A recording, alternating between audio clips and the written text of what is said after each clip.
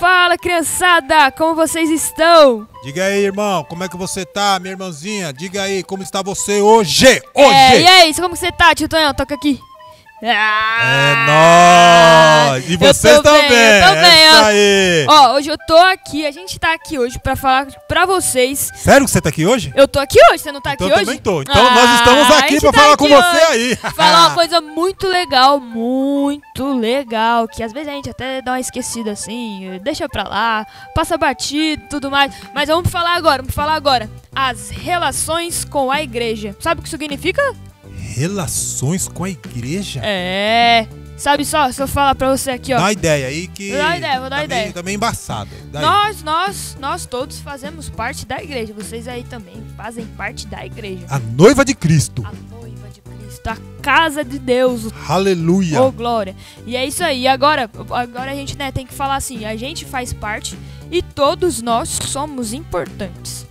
Mas o que acontece é que às vezes a gente se dá muito bem, ou não gosta daquele amiguinho, ou não gosta daquela menina, ou, sabe? Aquelas coisas, coisa que acontece com o irmão.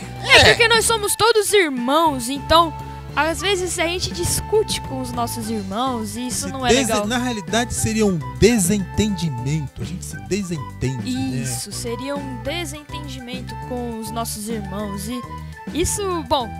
Pelo menos quando eu brigo com as minhas irmãs em casa, a minha mãe ela não fica feliz, pelo contrário, ela fica muito triste, ela fica chateada e ela quer logo que a gente fique bem, faça as pazes e tudo fique resolvido. Eu acredito que com Deus deve ser a mesma coisa, né? Ele provavelmente não gosta quando a gente discute com o irmão ou quando a gente não quer ter amizade com ele ou não ajuda ele, porque... É difícil, né? É como numa família, não é mesmo? A família, se nós somos uma família e não somos iguais. Exato. Né? Nós não somos iguais. Mas não significa que nós não somos iguais, mas nós também não conseguimos separar um do outro. Tá sempre junto. É igual os nossos dedos, olha só. Faz aí com a sua mão. Olha como cada dedo é diferente do outro. Um grande, um pequeno. Exatamente. Uns mais gordos, uns mais tortinhos, que nem esse aqui meu. Mas olha só, todos eles fazem parte do meu corpo. Assim, eu não consigo separar eles e todos eles são importantes. Precisam estar juntos. Exatamente, é muito bom quando você tá com todos os dedos, você consegue pegar várias coisas. Unidade. Todos em um só. Colado no outro. E todos pertencem a um único corpo, que é o seu, o meu, do tio Tonhão. E assim... É a mesma coisa no corpo de Cristo, não é, tio Tonhão? Exatamente. Por maiores, menores que sejam as diferenças entre uns e outros, nós precisamos estar unidos. Exato. Juntos. Não precisamos abraçar e beijar todos os dias, mas nós precisamos ter amor pelo irmão, pela irmã.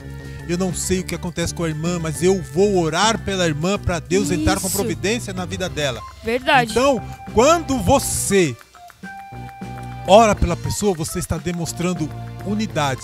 Porque todas as coisas que a gente vê pela frente são grandes. Exatamente. E aí Deus trabalha o quê? Na nossa humildade, em querer o bem da pessoa. Isso verdade. É uma demonstração de amor. E amor a gente não tem como falar, eu te amo. Não. Eu amo você quando eu faço as coisas por você sem ninguém ver, só você e Deus sabe o quanto você tem orado pelas pessoas e Deus faz as coisas. Então isso é um amor que só você e Deus sabe que você ama aquela pessoa porque você fez alguma coisa por ela e nem quis aparecer. Olha que verdade. Interessante. E muitas das vezes, até na palavra mesmo, na Bíblia diz que nós devemos nos fortalecer e ajudar uns aos outros. O que isso quer dizer? Bom, às vezes alguém acabou de entrar na igreja ou tá passando por alguma dificuldade, como o tio Tonhão acabou de falar. E você pode ajudar essa pessoa com uma oração, né? Se você tiver alguma condição de abençoar a vida dessa pessoa. Conversar com a pessoa também. Exato. Às vezes apenas um abraço a gente vai sentir falta, às vezes um abraço já ajuda muito. Olha só, por exemplo, esse período horrível que nós estamos passando de pandemia, onde nós não podemos mais nos reunir, onde nós não podemos mais abraçar uns aos outros, onde nós não podemos mais estar aqui nessa grande comunhão e fazendo essa grande festa de louvor ao Senhor. Nós não podemos mais. E olha quanto isso faz falta. Faz muita falta pra mim. Eu sinto muita saudade de poder estar sempre junto, vendo todas as pessoas, cumprimentando os irmãos. E isso faz muita diferença na nossa vida. E digo mais. Tem uma passagem na Bíblia, Maria, que fala assim, que é na congregação dos santos, ou seja, na reunião dos santos, que Deus ordena a bênção. Então são coisas assim que você, quando você está próximo, Deus ordena a bênção para você. E a Bíblia também fala assim, é melhor você dar do que você receber.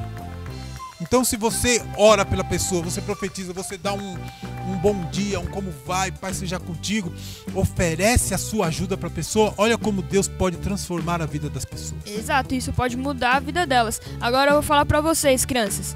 Vocês, e não só as crianças, mas todo mundo que estiver assistindo, vocês são parte e fazem parte do corpo de Cristo. Imagine assim, imagina, tio Tonhão, um quebra-cabeça. Vai. Um quebra-cabeça, igual esse aqui, esse que tá aqui. Cada um de nós somos uma parte importante desse quebra-cabeça.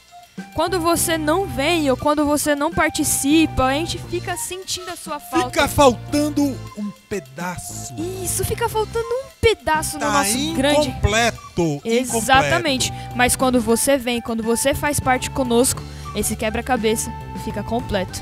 E é isso. Eu espero que vocês possam ter entendido essa mensagem. Você é parte importante, não esqueça. Você é muito importante pra nós. Vocês todos. Fiquem com a gente. Fica faltando uma parte. É verdade. Vamos aproveitar o tempo junto. Vamos lá, tio Tonhão. Demorou.